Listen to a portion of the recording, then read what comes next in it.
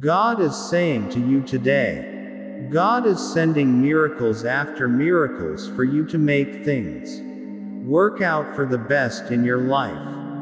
These miracles have been aligned in your life due to your faith and spirituality.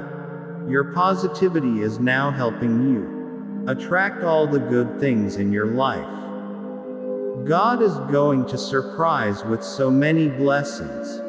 Have faith that everything will work out for the best. When you feel overwhelmed, remember that God is handling your challenges. Stay calm and peaceful, knowing that you are under God's loving care. Believe that God's guidance and support are with you, always bringing you strength and comfort in every situation. God has chosen you to read the message and is telling you that this is in your house. Take it out soon, because a woman has kept a black magic stone in your house.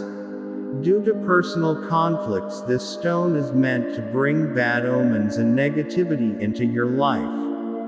She wants to make your house a place of sadness and to see you face a downfall, but God's energy is more powerful than any black magic, and God is telling you to remove this stone and cleanse your house.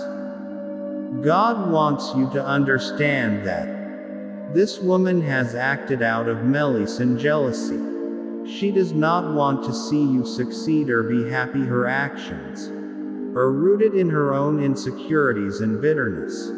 However, it is important to know that no matter how much negativity she tries to send your way, God's love and protection are much stronger.